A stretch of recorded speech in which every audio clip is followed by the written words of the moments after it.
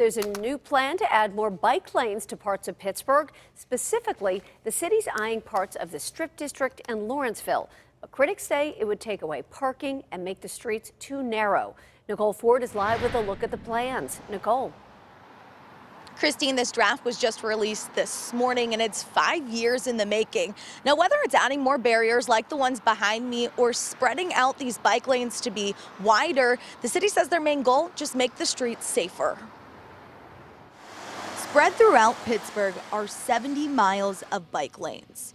But city officials say that's just not enough. We want to give people more choices, more ways to travel, a high level of comfort when they do, and really rationalize the streets. After 5 years, the Bike Plus plan is drafted and ready for community input. The plan is that it's going to close gaps in the network and really create a full network for everybody. And it's also going to eliminate some of the stress and confusion that everybody feels on our streets. These maps show the Bike Plus lanes pushing farther into the north side neighborhoods and south side of the city.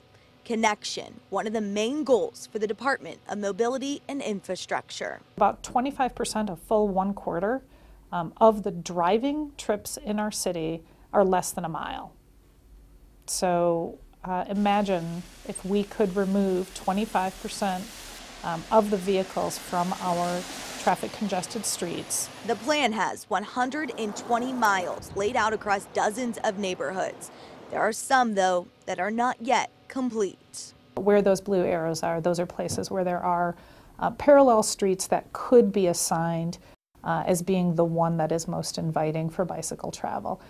Those arrows simply indicate that those are places where we'll go into consultation with the community. While you may think the new network will impact only cyclists, drivers could see changes on the roads as lanes are narrowed and parking eliminated. There's still an opportunity for your voice to be heard. The city's hosting community input meetings throughout the month of February, and then they'll have their final plan by March. They hope to see some of these changes on the streets come the end of the year. We're live in Oakland tonight. Nicole Ford, KDKA News.